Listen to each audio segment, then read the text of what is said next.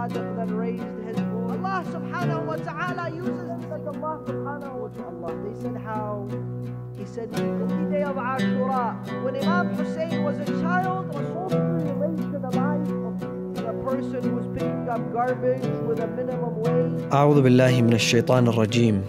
بسم الله الرحمن الرحيم. Chapter 10 of the Holy Quran, or Surah Yūnus, Jonah, contains 109 verses which were revealed in the holy city of Mecca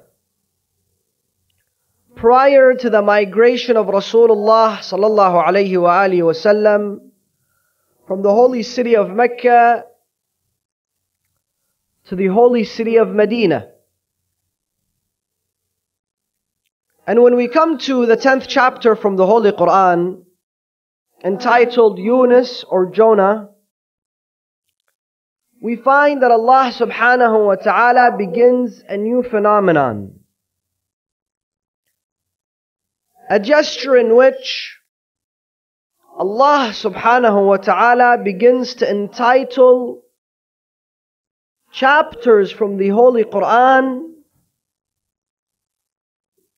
after prophets, probable prophets, or infallible individuals. For example, the 10th chapter is entitled Yūnus, Jonah. The 11th chapter is then named after the Prophet Hud, salawatullahi alayhi.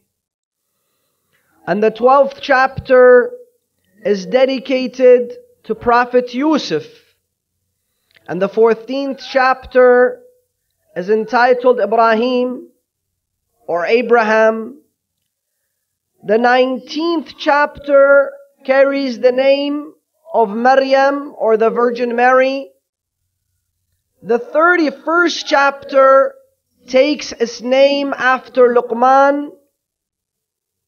The 47th chapter is dedicated to Rasulullah Muhammad.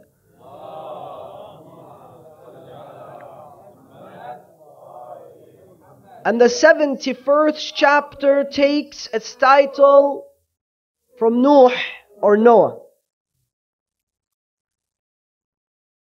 But why is it that Allah subhanahu wa ta'ala has chosen to begin this phenomenon of dedicating chapters from the Holy Quran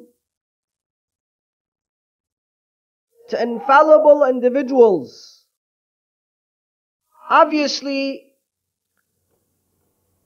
the very first reason is to give solidarity to Rasulullah and the Muslim community. In what sense? In a sense that Allah subhanahu wa ta'ala says to Rasulullah, Ya Rasulullah, just like they fought you, just like the number of believers in you is minimum, just like you're facing a lot of hardship and difficulty, just like some of the members of your family and your tribe are disbelievers, other prophets, other infallibles, other great individuals also face the same difficulty. And remember, this is in the holy city of Mecca, where Rasulullah sallallahu alayhi wa alihi wasallam's companions were prosecuted, where they faced a lot of challenges. In Mecca, the pagan Arabs created a torture house for the companions of Rasulullah, where they would take them to the torture house and they would torture them to the point where some of them lost their lives. The parents of Ammar, Yasir and Sumayyah, they were tortured until they lost their lives. And Rasulullah, every single day he would go and he would watch them being tortured, and he would raise his voice, Sabran, Ya ala Yasir, Sabran ya ala Yasir, fa inna maw'idakumul jannah. Endure patience. remain strong, for your place of rest is Jannah. So Allah gives solidarity to Rasulullah because all those events obviously bring pain and agony to him. And similarly, it gives solidarity to the Muslim community as well. A community that's being driven out of its home, a community that's being fought with, a community that has gone under sanctions. Because the pagan Arabs, they decided that they're going to annihilate all the Muslims. And what happened? Abu Talib took all the Muslims into a camp that he owned. And the Muslim community lived in that camp under the protection of Abu Talib while they suffered from sanctions in Sha'b Abu Talib. And Abu Talib was the one that spent on them. Abu Talib was the one that protected them. Abu Talib was the one that ensured their food. Abu Talib was the one that ensured their security. So it's a form of solidarity to the Muslim community that the people of Nuh also saw difficulty. The people of Lut, the people of Hud, the people of Salih, the people of Musa, nations prior to you also saw difficulty, but this is the legacy that remains from them. So you should aim to have the same legacy, a legacy of endeavor, steadfastness, bravery. Another reason why Allah subhanahu wa ta'ala begins the phenomenon of naming chapters after those individuals is because Allah subhanahu wa ta'ala wants us to seek lessons from their lives. How is it that they dealt with their community?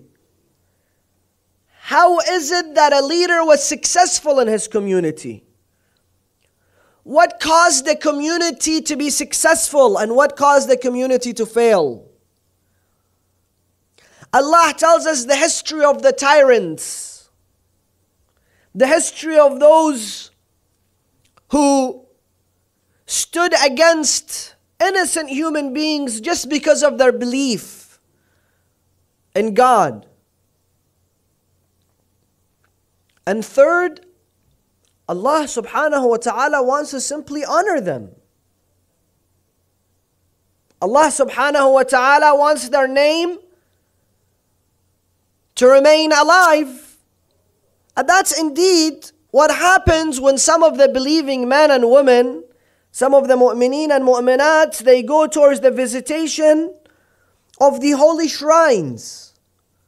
The shrine of Rasulullah, the shrine of Amir al-Mu'mineen in Najaf, the shrine of Al-Imam al-Hussein in Karbala, where millions of people will walk towards the shrine of Imam Hussein in the event of the Arba'een, the 40th, commemorating the 40th of Al-Imam al-Hussein.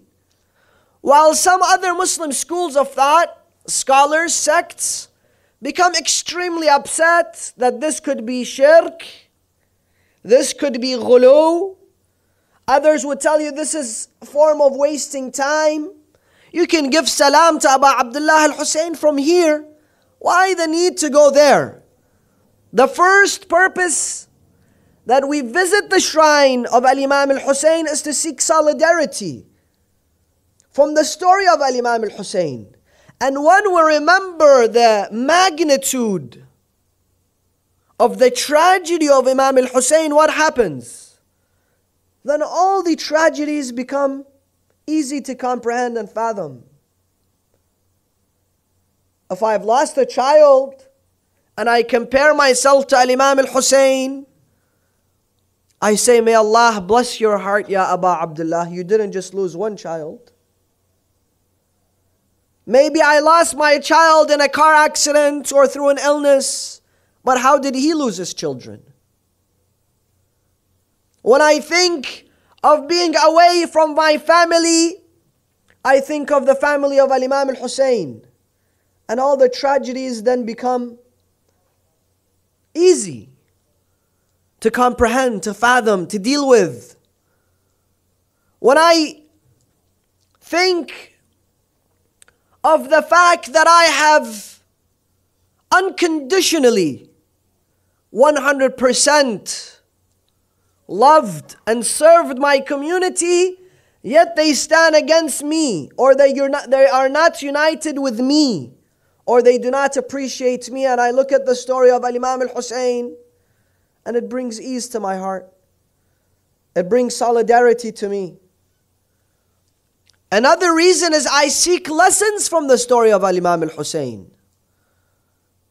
For every moment of the life of Imam al-Hussein was a lesson. And this isn't just in the day of Ashura. When Imam Hussein was a child, Rasulullah sallallahu alayhi wa alihi wasallam pointed to this fact. Al-Hasan wal-Hussein imaman qama wa inqa'ada. They are imam. They ought to be followed. Husaynun minni wa ana min Hussein. Hussein is from me and I am from Hussein. My legacy will be protected by Hussein. And third, we honor Al-Imam al-Hussein.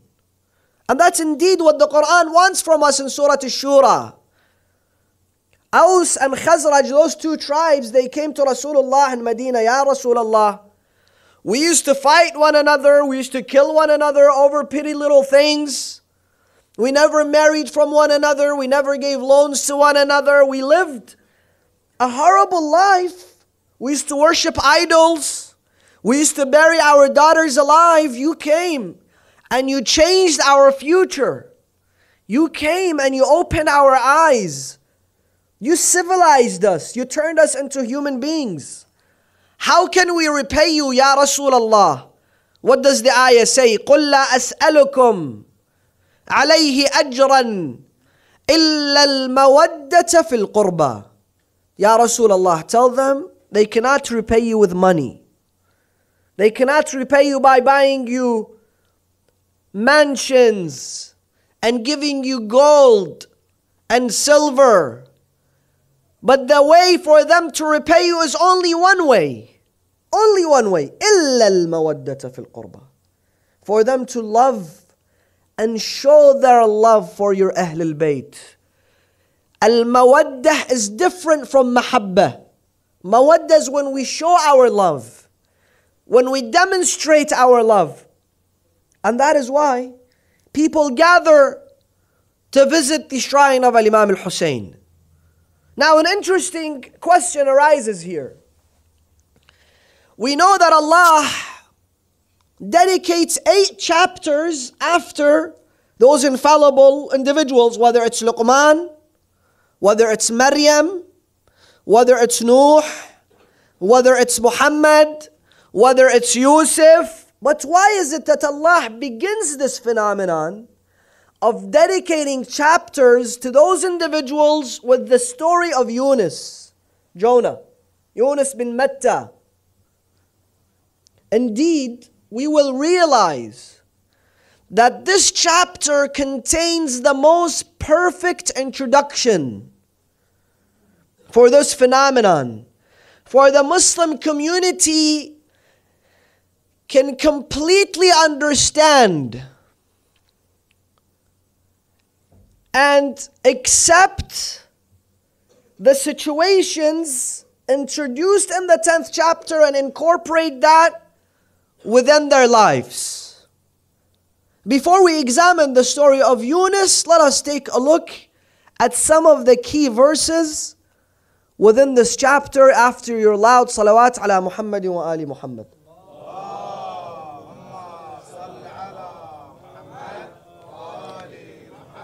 The 92nd ayah of the 10th chapter says, فَالْيَوْمْ نُنَجِّيكَ بِبَدَنِكَ لِتَكُونَنَّ لِمَنْ خَلْفَكَ آيَةً. The ayah speaks to Pharaoh. And it says to Pharaoh that today we will save your body so that you can be an ayah to those who come after you. So Pharaoh, he was Ayatullah. Because Allah says, He is an ayah. But what kind of ayah and for whom? Allah subhanahu wa ta'ala says the qualities of Fir'aun was one, al-dhulm, injustice and tyranny. And two, طغيان. Allah subhanahu wa ta'ala says, I will make you an ayah for every zalim, every tyrant, and every person that believes their power is so unlimited that nothing can change their fate.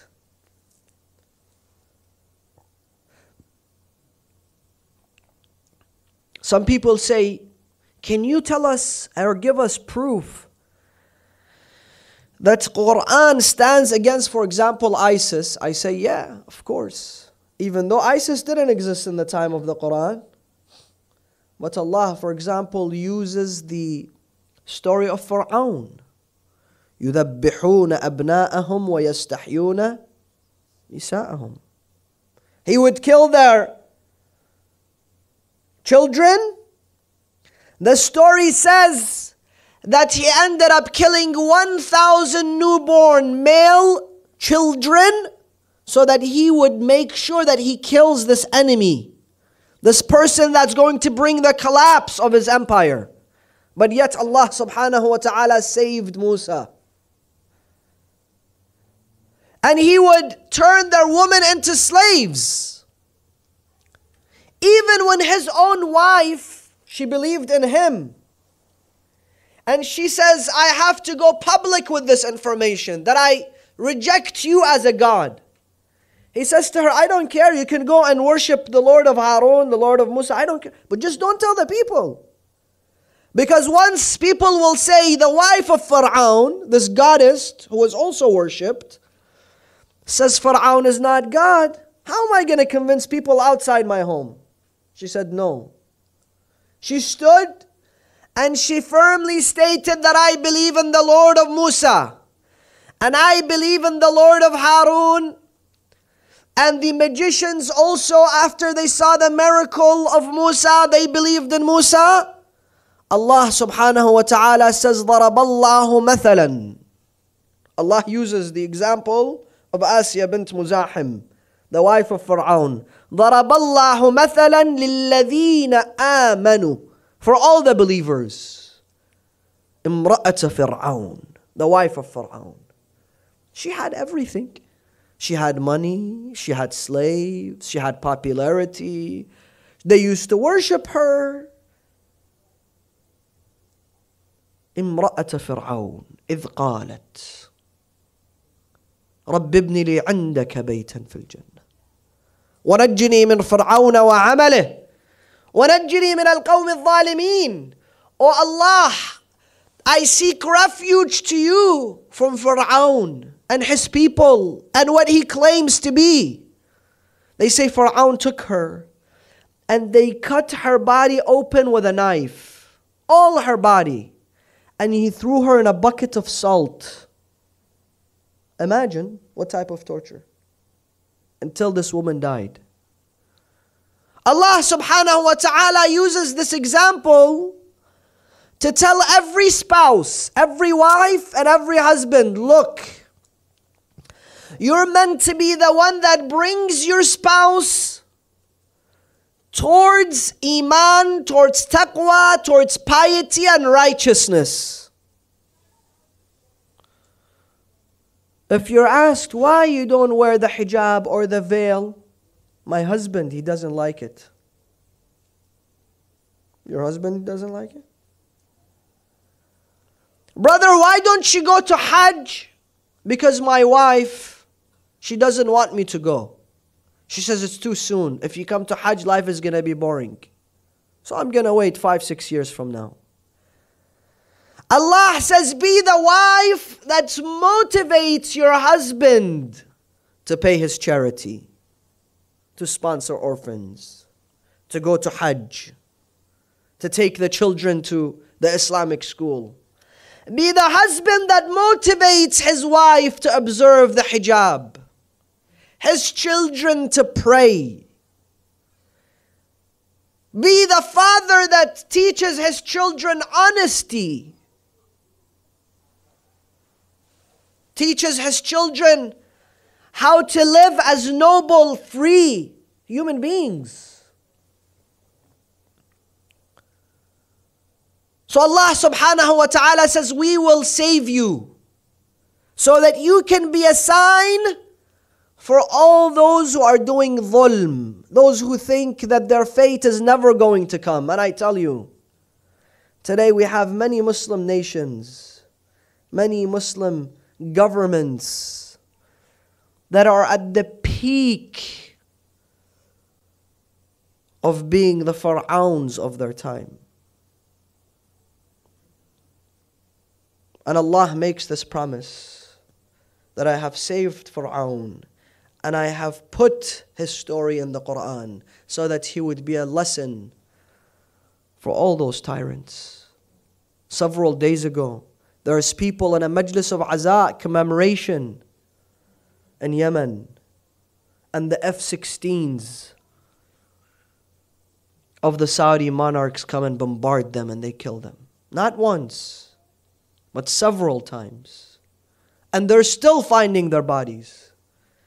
The people of Yemen who are in need of medicine, who are in need of schools, who are in need of education, the impoverished nation, instead of helping them, they are your neighbors. You bombard them and you destroy them and you destroy their homes and their bridges and their schools and their hospitals. Allah subhanahu wa ta'ala says, I have left Fir'aun to be an ayah for those dhulama, zalimeen, and their day will come. Allah subhanahu wa ta'ala gives them time. But Allah subhanahu wa ta'ala never forgets the zalim.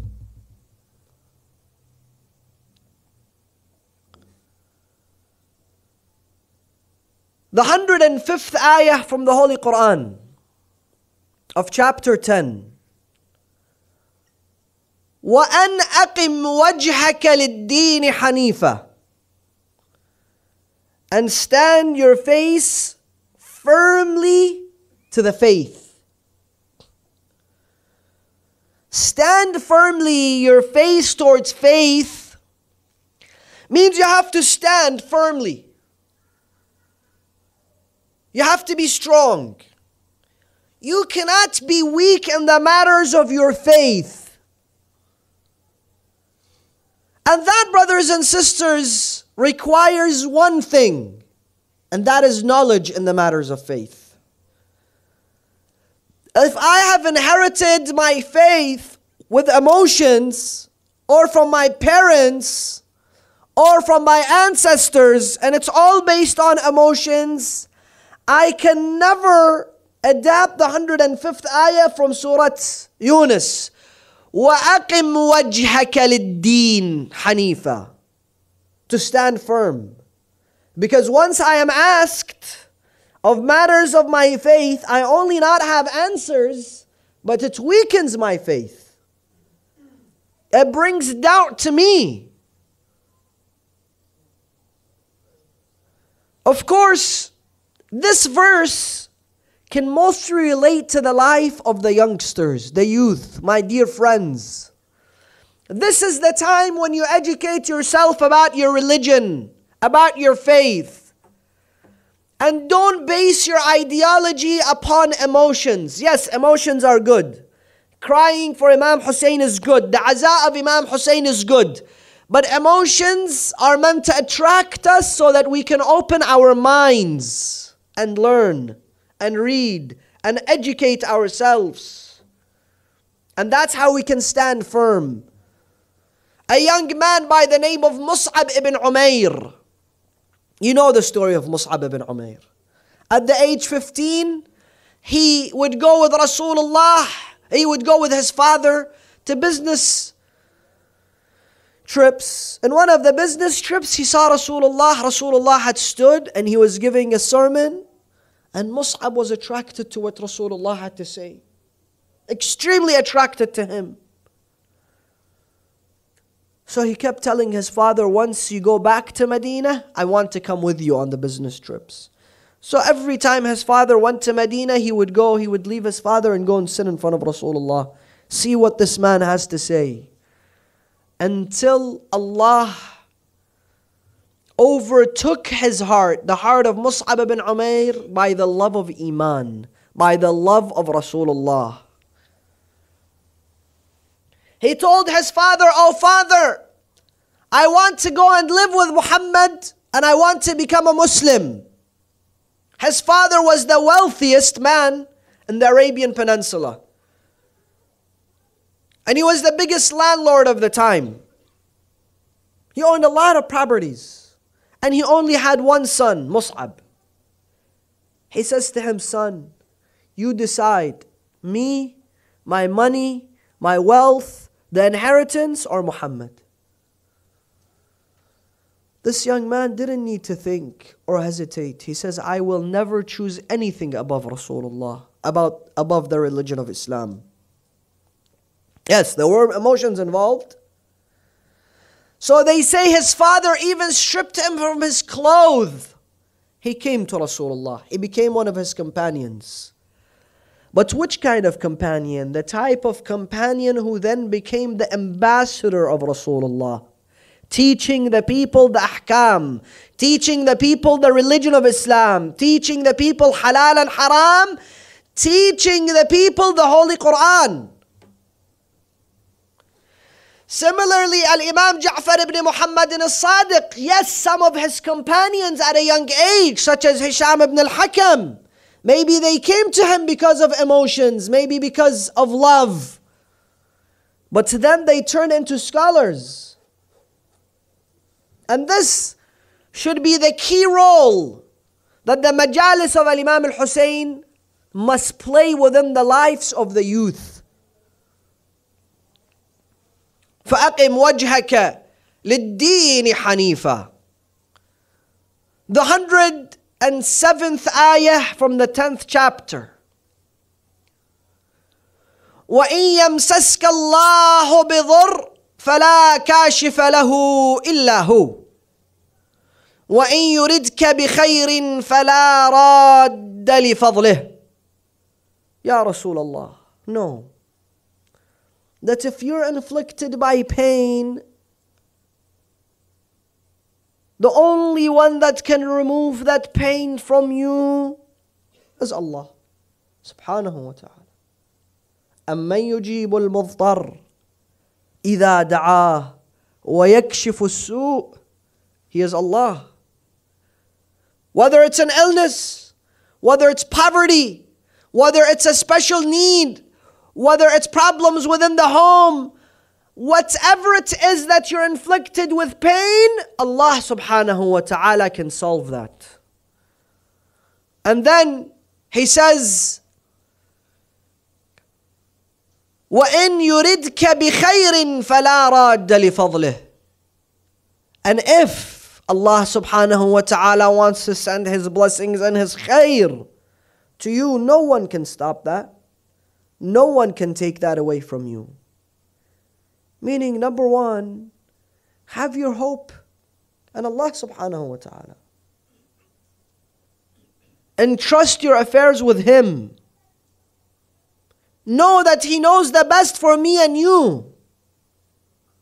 Submit to Him. وَاجْعَلْنِي لِقِسْمِكَ رَاضِيًا قَانِعًا وَفِي جَمِيعِ الْأَحْوَالِ متواضعة. القناعة كنز لا يفنى. Are you looking for a treasure? Are you looking to be happy with this treasure for the rest of your life? It is to be content. Don't look for gold. Don't look for money. Because we love cars, but when we drive that car for 1 year, it becomes old. We love vacations, but you go to vacation to Switzerland and France and Luxembourg, and then what happens? 3-4 days you get bored. You want to leave. You want to go somewhere else. There is one thing that will serve as that treasure in your life, that will give you the satisfaction, and that is to be content. And one cannot be content without the remembrance of the Almighty Allah subhanahu wa ta'ala. For Allah says, أَلَا بِذِكْرِ اللَّهِ تَطْمَئِنُّ الْقُلُوبِ. And number two, Allah says, don't ask other human beings. Why? Because they are as weak as you are. If they're inflicted with pain, they need Allah. If they have any blessing, it comes from Allah. So you and them are in the same boat.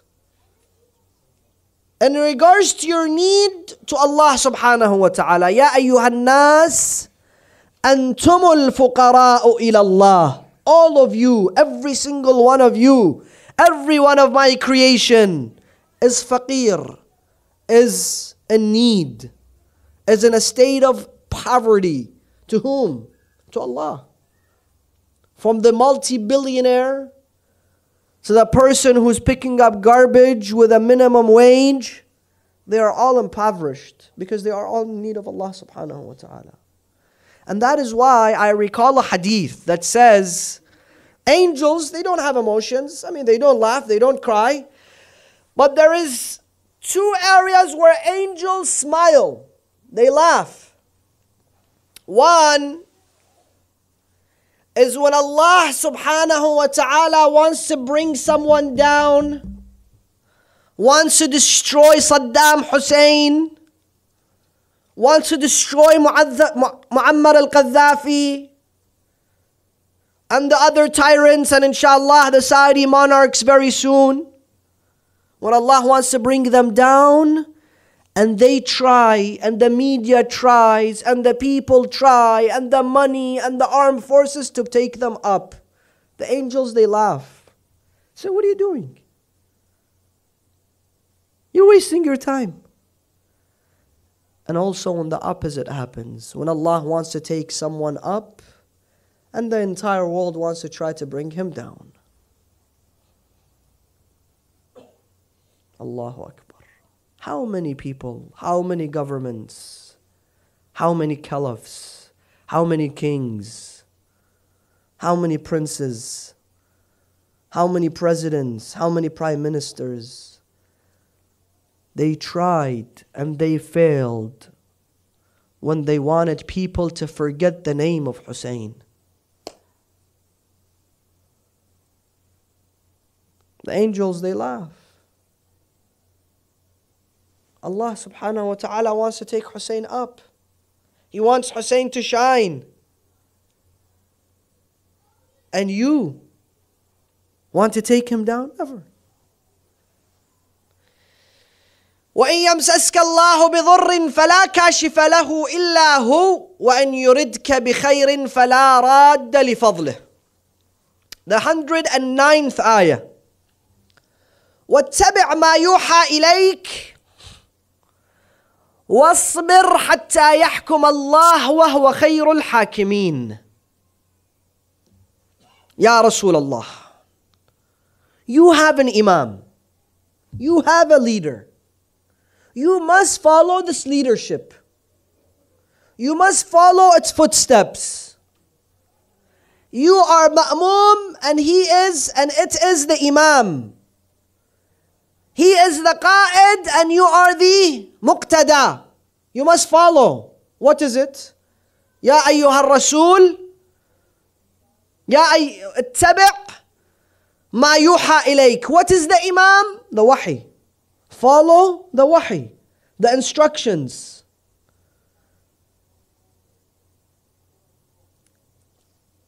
Why follow the wahi? Because the wahi is directly from Allah subhanahu wa ta'ala. Follow the Quran. Keep the Quran as your imam.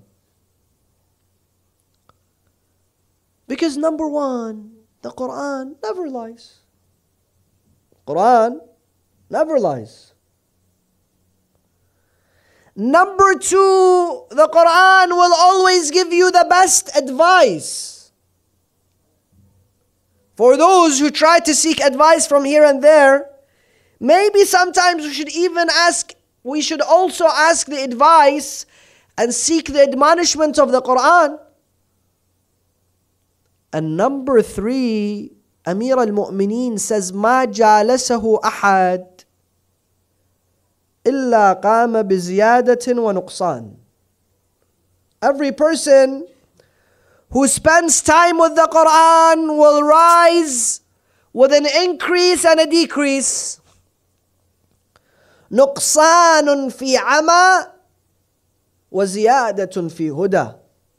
A decrease in blindness, a decrease in confusion, a decrease in ignorance, and an increase in enlightenment, increase in knowledge, increase in certainty.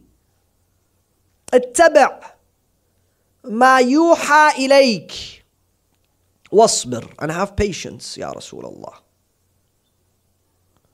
Patience to what? Patience to obey Allah. Sometimes the obedience of Allah is difficult. It's not something easy.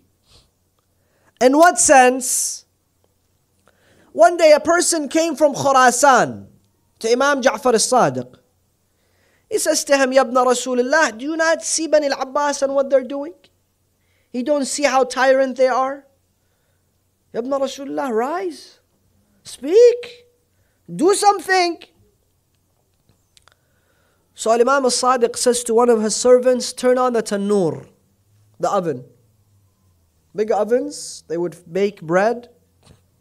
So he went and he turned on the tannoor. Imam al-Sadiq says to the Khurasani, go and sit in it. Says, Ya ibn Rasulullah, I told you I love you, but what is this? Tell me to go and sit in the oven?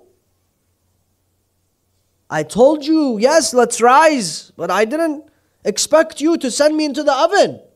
So Imam al-Sadiq says, no, you don't want to go sit down, it's okay. You don't have to go. Moments later, Al-Mufaddal ibn Umair came. Before he walked in, before he sat, Al-Imam al-Sadiq says to him, Ya Mufaddal, ijlis fi at-tannoor. Ya Mufaddal, go and sit in the oven. He didn't, Ya ibn Rasul, why me? I'm Mufaddal. He went and he sat inside the oven. You can imagine now what happens to this Khurasani. Imam al-Sadiq then says to him, so how long you're staying here? What's your plan? How are our Shia in Khurasan? Until he says to him, Ya ibn Rasulullah, you know, I cannot think. How could you just send that man into the oven? Imam al-Sadiq then raised his voice, Ya Mufaddal, ukhraj. Mufaddal, come out of the oven. He came, the riwayah says, yanfudu an thiyabah, cleaning his shirt. He came and he sat down in front of Imam al-Sadiq. Imam al-Sadiq then looked at the Khurasani, the man, and he says to him, how many people do you have like Al-Mufaddal in Khurasan so I can rise? He says, 0, Ya ibn Rasulullah. Sometimes the ta'ah, the obedience is hard. Sometimes we need to challenge ourselves in this obedience. So Allah says, wasbir. And sometimes in the face of the disobediences, we have to have patience. I sometimes can easily disobey, easily accumulate sin. It's not difficult. And there I need sabr and patience. Amir al-Mu'mineen, Al-Imam Ali ibn Abi Talib, he says to his people, he says, don't think that Muawiyah is tougher than me. No, Muawiyah is not tougher than me. I can also pick up the sword and the sawt and I can discipline you. ولكن هيهات لا أغير نفسي. But no, I would never step over my principles, my belief, and this needed sabr. For a leader to have so much patience, so much mercy, so much compassion. One day he was giving his ata from Bayt al-Mal. A man came and he stood to him taking from Bayt al-Mal. He says, I never fought with you, I never will fight with you. Meaning I will not be on your side. I never pray Salatul Jum'ah with you, never did, never will. I never loved you, never did, never will. Give me from Bayt al-Mal. Imam Ali gave him from Bayt al-Mal. Then he looked at him and he says, إن لم يصل أذاك إلى المسلمين لم يصل أذاي إليك. If you're not going to trouble any of the Muslim community, if you're not going to be a troublemaker, then you're not going to see and witness any trouble from me. Yeah, you don't love me, you don't want to pray with me, you don't want to go to jihad, that's fine. It needs patience. It needs sabr for someone not to step over those principles and say, you know what? This person has the audacity, I'm the Khalifa, he's talking to me like this, send him to prison.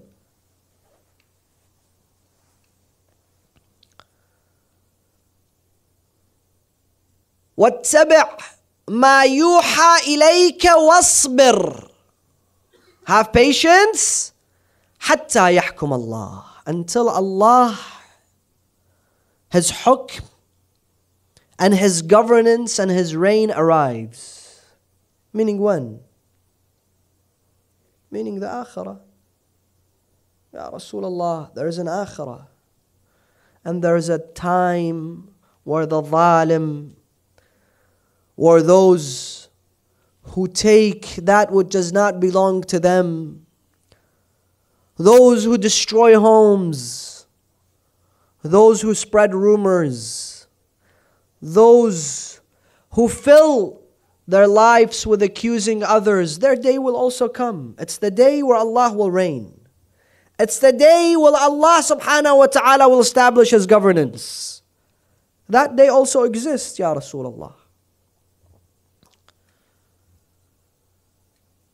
Now, when we understand several of the key important verses within the 10th chapter, Surah Yūnus from the Holy Quran, we can realize why is it that Allah subhanahu wa ta'ala chose this chapter to be the introduction to the phenomenon of naming other chapters in the Holy Quran after those infallible individuals. It is because this chapter carries such endless, fruitful lessons. Lessons of morality, lessons of steadfastness, lessons for all human beings alive.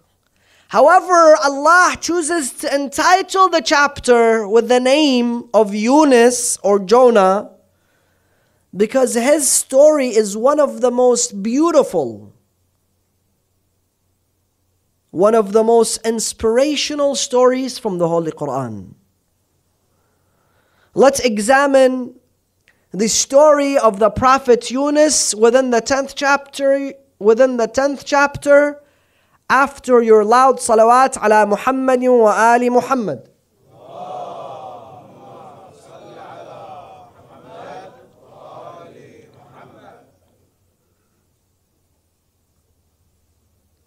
الثانية غفر الله لكم.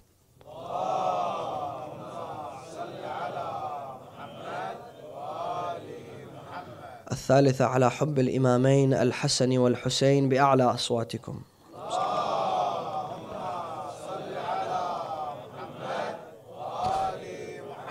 The story of Jonah is not only a story that is within the Quran, but it is a story that unites the people of the book. As in, the story of Jonah is also a story that's mentioned in the Holy Bible.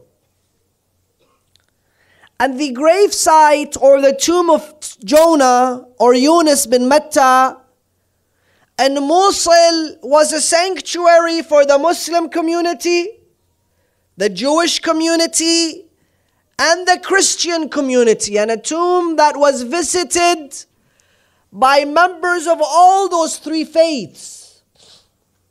However, in July 2014, ISIS, when they entered Mosul, they destroyed the tomb of the Prophet Yūnus, salawatullahi alayhi.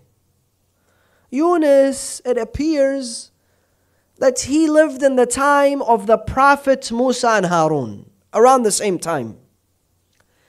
And he was a prophet to Iraq, close to the area where he was buried, probably Nainawa or Mosul.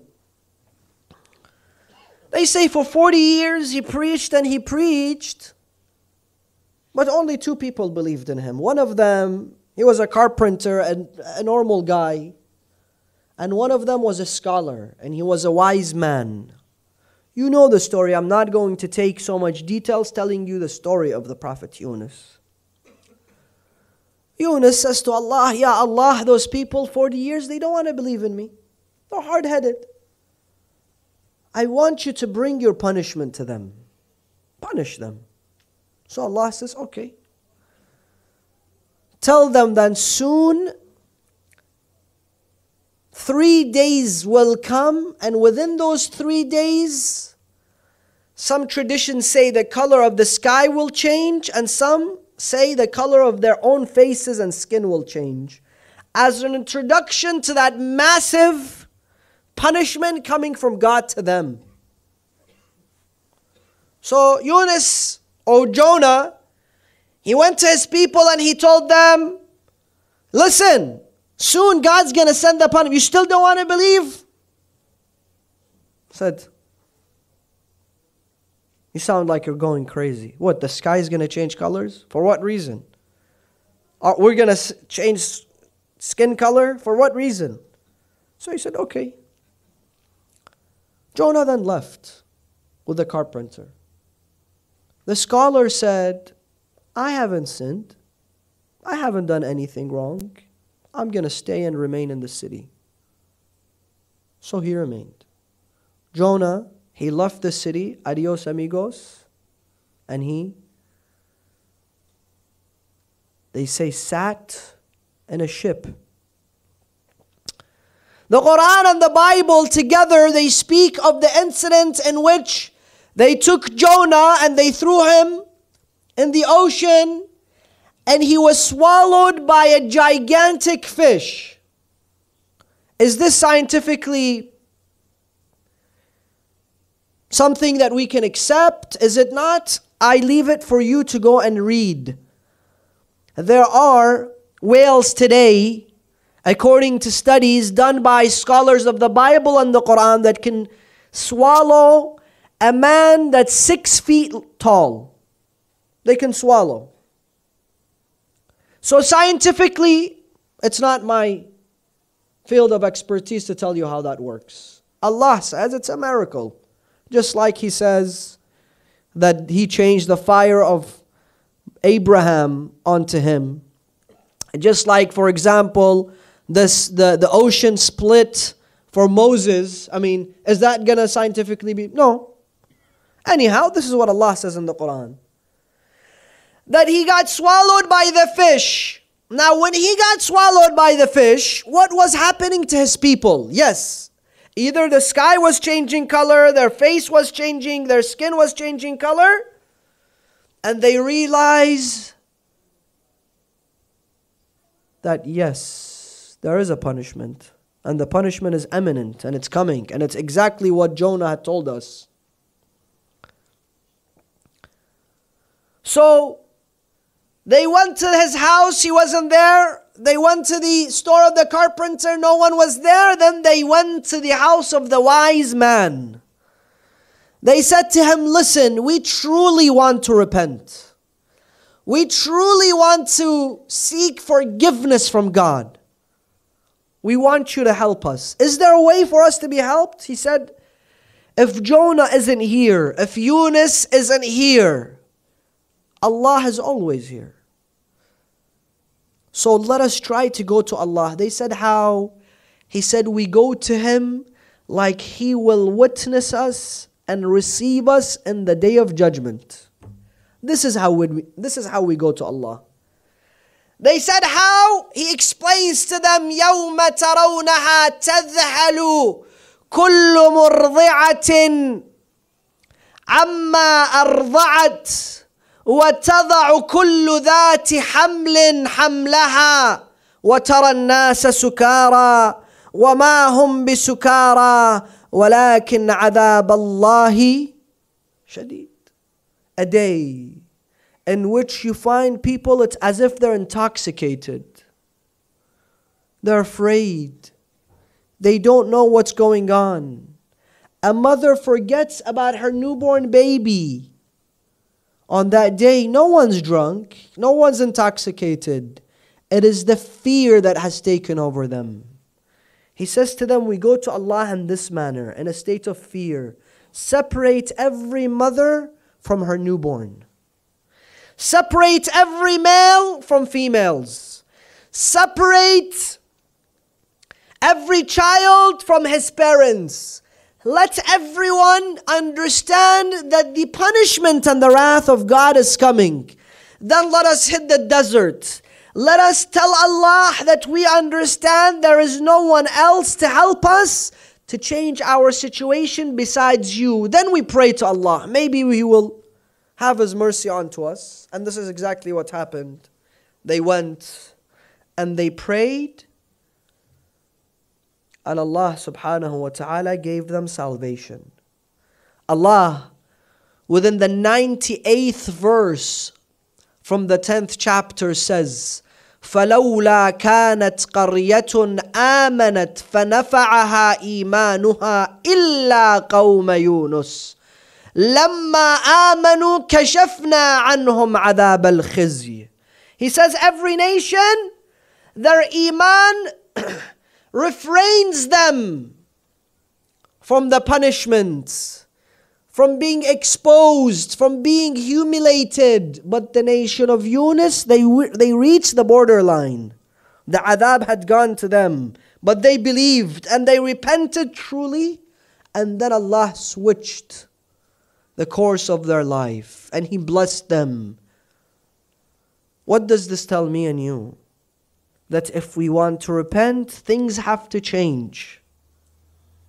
My lifestyle has to change. The way I do things needs to change. But Allah subhanahu wa ta'ala is always the compassionate, the merciful, the all-forgiving. So Allah removed the punishment from them. Here is Yunus and the stomach of the fish. وَذَنُّونِ إِذْ ذَهَبَ مُغَاضِبًا. The Nun is whom? Yunus.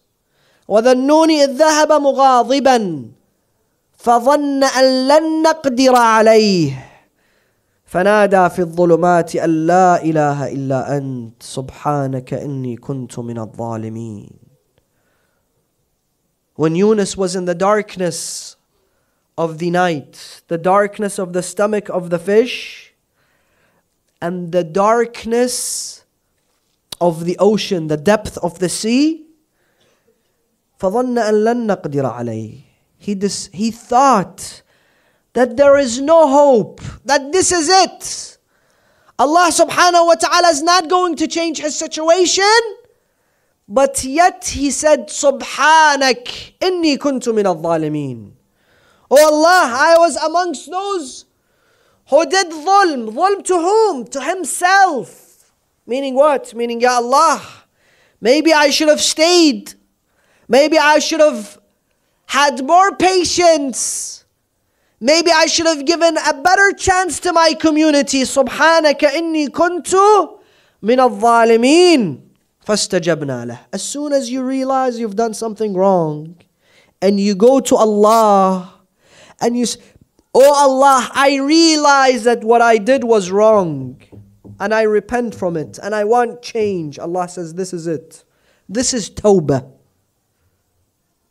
فَاسْتَجَبْنَا لَهُ وَنَجَّيْنَاهُ مِنَ الْغَمِّ. Then Yunus,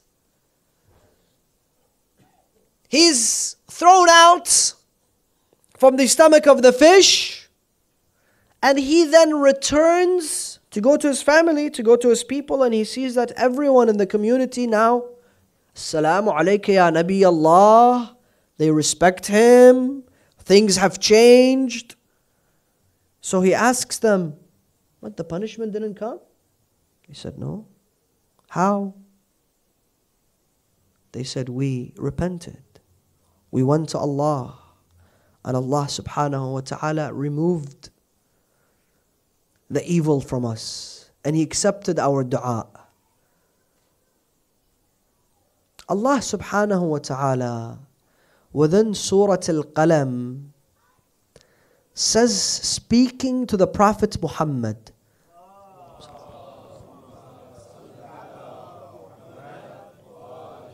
فاصبر يا رسول الله, فاصبر, have patience. فاصبر لحكم ربك ولا تكن كصاحب الحوت إذ نادى وهو مكظوم. And do not be, Ya Rasulullah, have patience, and do not be like Jonah when he ended up in that situation where he was regretful that he asked for a punishment for his people. Meaning what? Meaning the job of a leader is to remain patient with his community. To be the leader of forgiveness. To face difficulties. To have a big heart. To accept them. To pray for them. To want guidance for them. And that's how you find some people, some leaders in history, they've reached enormous victories. A leader like Mahatma Gandhi, who stuck with his people, who saw so much difficulty, but yet he was patient. And God gave him victory.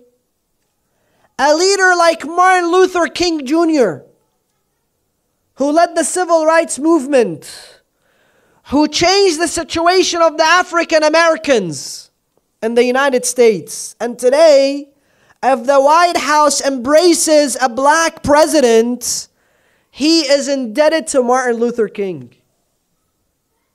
Why? Because that man was patient. That man stuck with his community. That man saw the difficulties. He changed the course of history for his people. And there is no other man that endured so much patience and had so much sabr, but yet so much compassion, so much love. They saw him on the 10th of Muharram as he came out of his tent and he looked at the ocean of those who came to fight him and stand against him. Wassalamu alaikum wa rahmatullah.